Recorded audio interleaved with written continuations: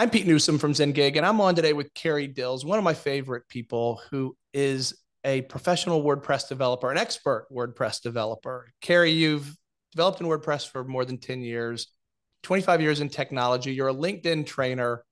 Tell me, what is life like as a WordPress developer? Well, it's always a little something different. The WordPress ecosystem is huge. It powers over 40% of the web. So you can imagine that the range of jobs available are, specifically to a developer, to somebody that might be more in a marketing role or a content creator, publisher, somebody that develops products, themes or plugins for the WordPress ecosystem. It supports a whole huge network of opportunities. Now, if someone wants to become a WordPress developer, where do they start? Well, this is going to be a little self-serving, Pete. That's okay. Basically, when you go to learn anything new, there's I kind of boil it down, and there's two ways to do it. Um, with the internet, and now even with AI and asking good prompts, you can go dig up just about any information you want. It may take you kind of like, going to the thrift store, digging around to find the right outfit or the right information or code examples that you need. But if you don't mind doing that, that's a great way to learn, and it's no cost, but it's not very structured. On the other hand, if you want structured learning, then maybe you're reading a book, or the self-serving part, maybe you're taking one of my courses or another instructor's course on learning WordPress development on LinkedIn Learning. But those are kind of the two main buckets. So it kind of depends if you're looking to do something. Um, if you're starting from zero, I recommend a more structured approach just to kind of walk you through all the facets of it. Whereas if you already have some experience for your belt under your belt, maybe you're just looking for how to do XYZ. Well, that would be a great case to, just Google it and see what kind of examples you come up with or tutorials. Now, I know that a lot of developers get into that world because they started outside of school. Like you said, there was no structure. They're just into it. Do you think you have to be into it using that very scientific term, or can you have a successful career as a WordPress developer when you're just viewing it as a job? Oh, I think you totally can. And because it supports such a wide range of types of jobs, that whether you're someone who enjoys being super, super technical, or you're someone who enjoys creating content, or you're a designer, or you enjoy consulting with clients, there's so many things under the umbrella of that you can do with WordPress that it kind of serves a wide range of careers. If you were starting today, where would you begin? I mean, if you went back, or rather, how did you begin? Maybe that's more relevant. Well, this is a little bit meta. I'd already had a background in tech, and specifically in web development, but had never been. Someone introduced me to WordPress, and I was kind of amazed by all the things that it did out of the box. And so I went and for my birthday, my dad actually gave me a subscription to lynda.com, which is now LinkedIn Learning. And that was my first exposure to formal WordPress training, was an instructor named Morton Rand Hendrickson, who was the only WordPress instructor on that platform at that time. And then some years later, I joined it as an instructor myself. So it's kind of full circle. Oh, that is full circle. That's great. I love it. Now, what's your favorite part about the your role? I like the variety. So I consider myself a developer for sure, but I also enjoys, working with you, uh, talking with clients, trying to figure out what the actual problems is or that they're trying to solve, and then figuring out a way to use technology creatively to do that. Well, it seems like there's a lot of research. There's a lot of, hey, I have to go figure this out. There's not really a manual you can open up with instructions. I can tell just from working with you for the past couple of years, you have to be creative, innovative at times, but do your own research seems to be a big part of the job.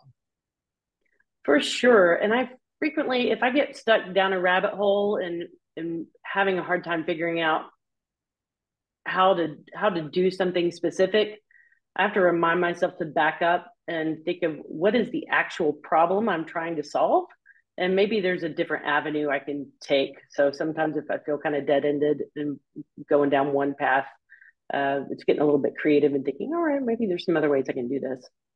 And what about the other side of the coin? What's your least favorite part of WordPress or being a developer? Oh, don't say clients that you work with. no, absolutely not. I love my clients. They pay my bills. Um, I, technology, and this isn't specific to WordPress, but it's true in WordPress. There's so much, whether you want to deep dive into front end web development or doing more back end web development, or you ask a developer how you do something, and you're going to get a different answer for every single developer in the room. So sometimes just figuring out how to hit your stride in terms of what your tech stack is, your preferred plugins, your preferred base theme, your preferred, insert whatever. That can be kind of time consuming and frustrating to get set up. But then once you get it set up, things start flowing. All right, good deal. So it's not going to just everything's not necessarily going to fall in place, from day one when you begin your career. What a shock, right?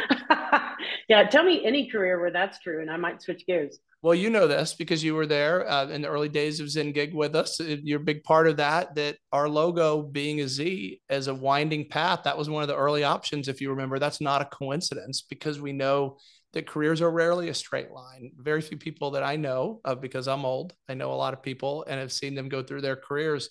It is a winding path and you have to figure it out. So I'm glad you answered it the way you did, because I think that's what people need to hear who are considering following this path. But all right, so from outsiders looking in, what would surprise someone about life as a WordPress developer? So I'm freelance, means I work independently. I'm not working for any particular company. Uh, but WordPress, there's something called the WordPress community, and it's this large group of people who are either contributing directly. WordPress is open source software, so they're maybe contributing directly to the project through code, through translations, through documentation or training. There's over a dozen ways that you can contribute to the WordPress project. And there are all these humans involved behind it. And the beautiful part is I've made friends over the years. Our mutual friend Rebecca is one that I've made through the WordPress world, and she's a lifelong friend now. Um, the dark side of it is because people are humans, that there is sometimes drama and a little bit of conflict and people rubbing up against each other the wrong way. But if you're just using it as software, you might not really think about all the people behind it that are actually powering it. A lot of different opinions. Yep. So you mentioned AI. I wasn't necessarily planning to ask about this, but I'll take advantage of the opportunity to. How do you think that's going to impact your role over the foreseeable future? As a developer, I've seen some really cool things. I use GitHub, which is a code repository. I can't talk. Code repository for versioned code, and they have a product called Copilot that is basically it's a tool that works with your development environment where it writes code for you. Of course, you have to know, as I know you've played a ton with prompt engineering and trying to get the response you're looking for. So it's not just, I'm going to sit back and drink a Coke while this does all my homework for me. But it has sped up the process in some cases of actually getting some boilerplate code just out the door, which is really cool. So I see it as an additive for developers. And I think those who learn to work with it and embrace it or leverage it to enhance their work will find success. Versus, I'm not really worried about being replaced by a bot anytime soon. That's good. That's comforting to know. You mentioned you're a freelancer. I'm going to ask you to do a full episode on a podcast with me about that. So we won't go down that road now, but I will ask you one final question. Have you found career zen? I think so. I'll preface it by saying I will never. I'm 40. I'm almost 49, and I will never know what I want to be when I grow up. That will just be a constant in life. And I used to be really angsty about that in my younger years, and now I've just fully embraced it. So I think I'll always kind of be looking for the next challenge. But that said, I love what I do. It's a really great mixture of creativity, of challenging things that challenge my brain, and also just a little bit of social aspect, doing a lot of client work. So Never boring. yeah, I'm in for it. Awesome. Carrie Dils, WordPress guru. Thanks so much. You betcha. Thank you, Pete.